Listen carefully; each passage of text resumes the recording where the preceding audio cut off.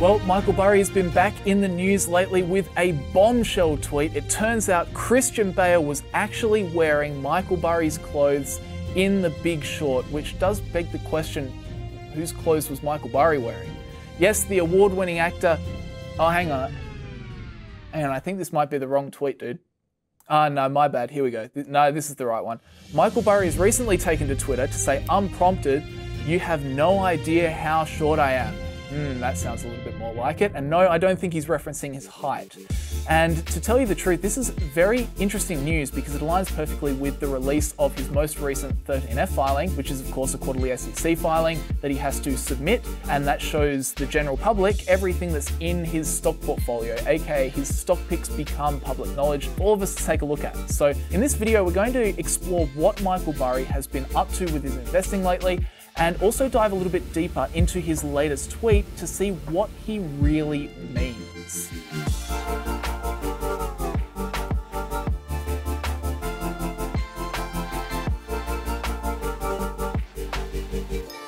So let's start with Michael Burry's 13F filing, his latest buys and sells for Q3 of 2022. And to add some context, I just want to briefly remind you of how Michael Burry invests. So Burry, like Warren Buffett, Charlie Munger, Lee Lu, Monish Pabrai, all those guys, is very much value-minded. He's definitely a value investor. The thing that really differentiates him from those other investors, though, is that he doesn't necessarily buy and hold. You know, he likes to dance. One quarter he'll be in, the next quarter he'll be out.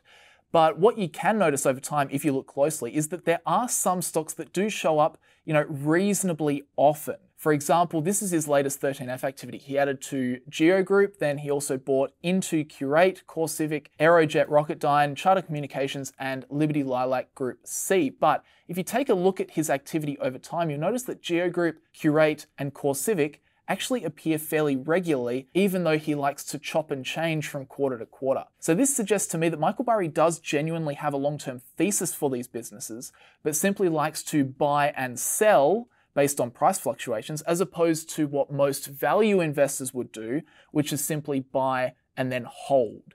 But with that said, let's take a quick look at these repeat offenders, and starting with the biggest position, which is GEO Group. Now, GEO Group is not a stock that I follow a lot at all, to be honest. So over the past few days, I've been hitting the books over on Seeking Alpha, who are also the sponsor of today's video, to try and get up to speed with the stock. And while I was reading, I found this really good article written by Ben Clarence. And I think this line perfectly describes what Burry is thinking with GEO Group. Quote, "Successful deep value investing requires investors to get comfortable wading through the mud in order to seek out diamonds." That's exactly what this business is about, because for those that don't know, GEO Group is the world's second largest private prison company. It's not glamorous. It's up there with like funeral providers and sewage processing and garbage collection. And on top of that, Ben notes, quote, "GEO Group has been amassing long-term debt through bond issuances recently, and this has weighed on their balance sheet quite significantly. GEO's covered ratio of 2.49 suggests that 40% of net operating income is servicing the immense debts the firm has accumulated, which represents a concern, and these are backed by a measly 1.21 current ratio." Now, normally, seeing this stuff immediately turns off 90% of investors, and for Michael Burry, I think that's the point. Burry is looking for a diamond in the rough. He's looking where others aren't, and if you dig a little bit more, you can start to see his thesis emerge. For example, if you open up their most recent earnings call transcript on Seeking Alpha, you can see it says, quote, "We've reduced our outstanding debt maturing prior to 2026 from 2 billion to just 23 million. Okay, much more manageable for Burry's investment horizon. Then beyond that, let's not dismiss the fact that, whether you like it or not, private prisons can bring in stable revenues. Over time, revenue and operating income have been pretty consistent with only a minor pandemic slump. Generally, they're slowly growing over time. There's also a pretty interesting factor relating to Biden's interest in transitioning away from private prisons, how that might actually help private prisons do better, but a little more on that in a bit. And lastly, and the thing that I would guess Michael Burry is most interested in, is the price. And shout out to Daniel from Unrivaled Investing for highlighting this in his recent video. If you look at their last 3 quarters of earnings and add that with their guided 30 million for Q4 of 2022, then overall you get 160.2 million. Now, if you flick to the summary, you can see for GEO Group, currently they have a market cap of 1.26 billion. So effectively you're paying a price to earnings 7.87. So very low downside risk through the valuation, and you obviously have room for both earnings expansion or just multiple expansion. Also, quick shout out, as you can see, all this research I've shown here today is courtesy of Seeking Alpha Premium. This is actually a really good resource if you want just everything in the one place. You can follow whoever you want. You can read unlimited articles. You get access to all the news. You get 10 years of financial data for your analysis and your modeling. You've got earnings call transcripts. You've got valuation metrics, analyst ratings. You can import your portfolio. You can add alerts to a stock when it hits your margin of safety price. It's actually really, really good. But anyway, if you did want to sign up to Premium, which is normally $239, you can actually get a whole year, and I'm not kidding, for $99. So the Seeking Alpha team have been very generous to us. And all you have to do is follow the affiliate link in the description or in the pinned comment, and you'll automatically have access to that special pricing structure. So full disclosure, you know, that is an affiliate link. This video is sponsored, but as you guys know, if I didn't like it, I wouldn't be promoting it. But anyway, moving on to the next notable stock on the list, it is Qurate, which is again, another pretty boring value stock. So what is it? Well, it's a collection of shopping related businesses, the most notable of which is QVC, which does those really boring infomercials that try and convince grandmas to buy ridiculous products from Chinese sweatshops. I know, what CNBC talking head wants to discuss that when they can talk about Tesla or Google, right? But this business in a nutshell is one that just ebbs and flows with how the consumer is feeling. And right now the consumer is suffering, and so is Qurate. You know, revenues are down, operating income is down, net income is now negative, and their free cash flow is suffering. But despite these poor results, Qurate does still reach 200 million homes worldwide. And with the stock down 75% in the last 12 months, I think Burry is making a bit of a speculative bet that, you know, the price is right should we get a turnaround in the economy in the next year or two. If we turn to the Seeking Alpha rating, we can see that Qurate does score fairly well on multiple valuation metrics. However, it obviously does have some concerns to work through, no doubt. So that's Qurate. And lastly, the other repeat offender in the Burry portfolio right now is CoreCivic. Now, this one's really quite interesting, and it's in the same industry as GEO Group. So CoreCivic is another big owner of private prisons. And again, it's a deep value play, but for a few reasons. So number one, the company made $84.3 million in free cash flow last quarter. If you annualize that out, you get a price to free cash flow of 12. So it's certainly not expensive. But beyond that, a few investors that have been keeping up with CoreCivic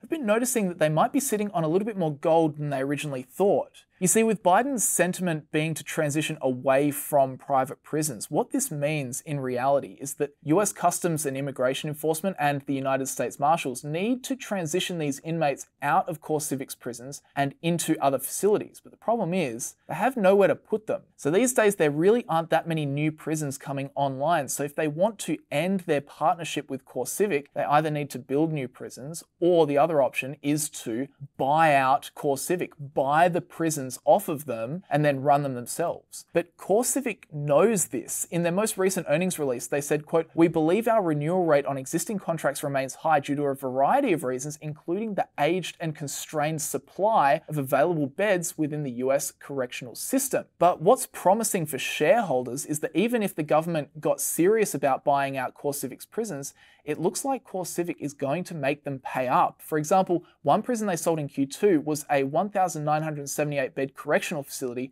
They sold this for $130 million, while on the books they only had it being worth about $80 million. Also, shout out to the patient investor for that intel. He made a really good video recently on this topic, which definitely opened up my eyes to what's going on in this space. Definitely worth a watch. I'll leave that link down in the description. But essentially, the sale of this prison represents $66,000 per bed, which would value CoreCivic's portfolio of prisons at over $4 billion. It's pretty crazy when right now the company has a market cap of $2.8 billion. And the interesting thing is, I think management knows this too. They've been doing large share repurchases recently, hinting that their stock is undervalued. So I think Burry sees potential value here, and like GEO Group, he wants in on the action. So there are three notable stocks in Burry's current portfolio, but there's definitely a big caveat here, which we definitely need to talk about. You know, at the end of the day, Michael Burry really doesn't have all that much invested in these businesses. In Q3, his total portfolio size in the US was just 41 million. But if we look at the history of his 13F filings, you can see in Q3 2020, his portfolio was 154 million. And who knows if he was even fully invested at that point in time. So even if we assume that maybe Burry only has 154 million to his name, which I don't think is the case, then he's only sunk 26% of his cash into the market right now. And this is where I think his latest tweet comes into the equation. Quote, "You have no idea how short I am." Over the past few weeks, a lot of articles have been coming out saying things like, Michael Burry is buying again, check out Michael Burry's latest stock buys, blah, blah, blah. So my hypothesis is that this tweet is probably a reaction to the media, and he's just reminding us that maybe this isn't the best takeaway and that he is definitely still bearish on the market. Think about it. You have no idea how short I am, suggesting that yes, while he's bought 5 stocks, his overall market sentiment likely hasn't changed. And remember, that is a limitation of the 13F filings. While they do reveal an investor's portfolio, albeit 45 days late, one thing they do not show are short positions. So for all we know, Burry could have short positions 3 times the size of his equity portfolio. We just don't know.